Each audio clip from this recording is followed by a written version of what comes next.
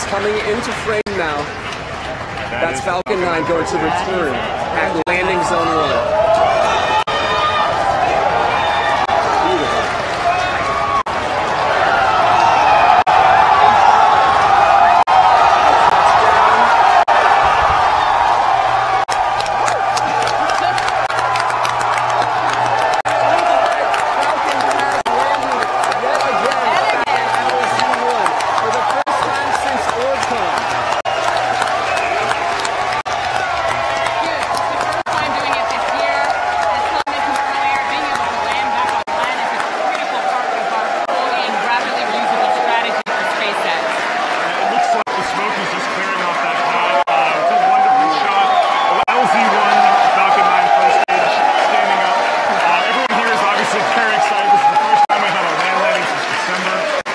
That means we had a successful boost back burn, a successful re-entry burn, and then now a successful landing burn, as we all just got to see on camera. This is a very different problem than landing back at the drone ship, too. It opens up a whole slew of different trajectories.